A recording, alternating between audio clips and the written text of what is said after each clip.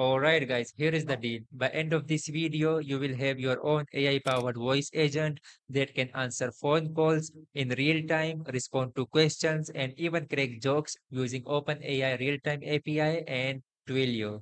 And we will be doing it using Python. Whether you want to build custom IVR system, automate customer support, build AI receptionist, or just want to build a cool AI assistant, then this video is for you. Now, just to give you a bit of background previously, it was very complex to build such real-time system because you had to manage lots of things. For example, initially you had to convert speech to text and then get response for that text using an LLM and then convert that text into speech again and then sending it towards client. And you also had to do all of this in real time, which was quite complex to manage. But today with OpenAI Real-Time API, we can skip all of this. The API can handle audio input or text input, convert it into whatever the process is, and just returns you back the real-time audio. So it means you can build a speech-to-speech application by considering all these complexities contained within a black box. You just have to provide input and grab the output. Now let me tell you what you will need to get started. So first thing first, go to replit.com and create your account if you don't have one. Log in and here you will see this button says create a Repel.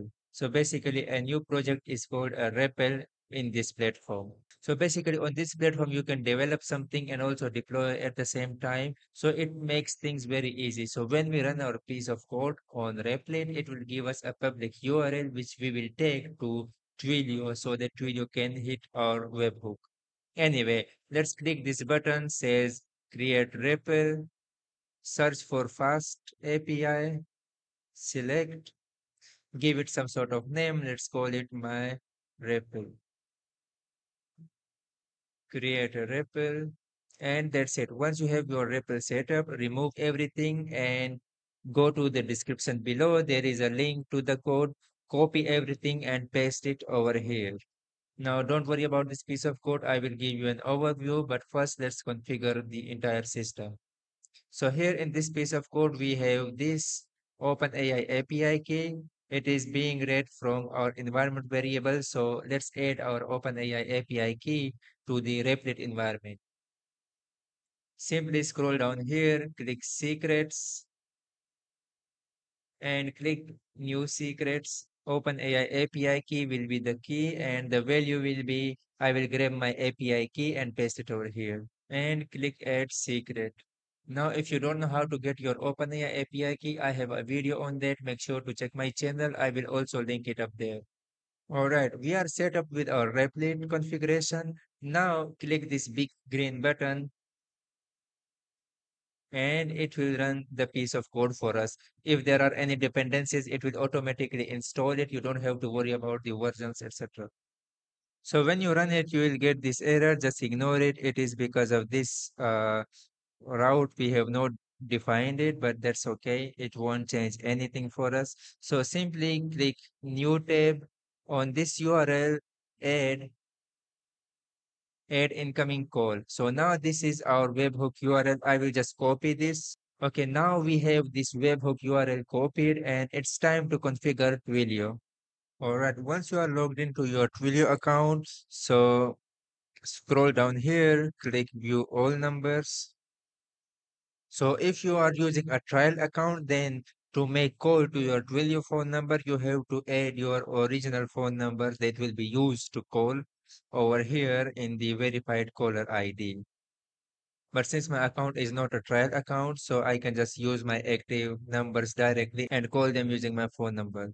So let's say I want to configure this phone number. Let's click it. So here it says voice configuration and down here we have to add the webhook URL. So from Replit, after running it, we copied a webhook URL. We'll paste it over here. So then scroll down and click save configuration.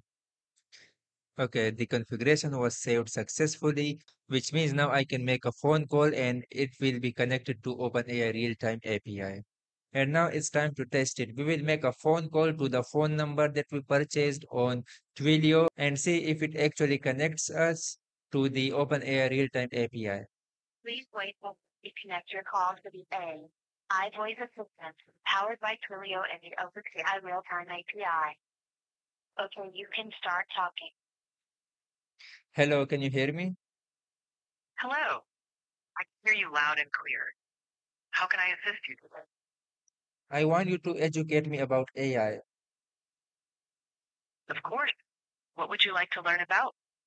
There's a whole world of interesting topics out there. All Did right, you bye know that the bye. Great Mirror? So, as you just saw, we made a phone call to the phone number that was assigned to us by Twilio. Anyway, let me give you some overview of the code. So, basically, we are using Fast API. Here are some configuration of the API. I mean, you can set up the system prompt. This will tell you what you are using this assistant for. You can select the voice and event types, etc. And here we have this webhook that we added to our Twilio phone number. So when a call is made to the Twilio phone number, this webhook is immediately hit by Twilio. And what this webhook does, it takes in the call information or whatever it is. There are some events behind the scene, and it connects it to the web socket that we have created over here called media stream. So this WebSocket connects the phone call to the OpenAI Realtime API.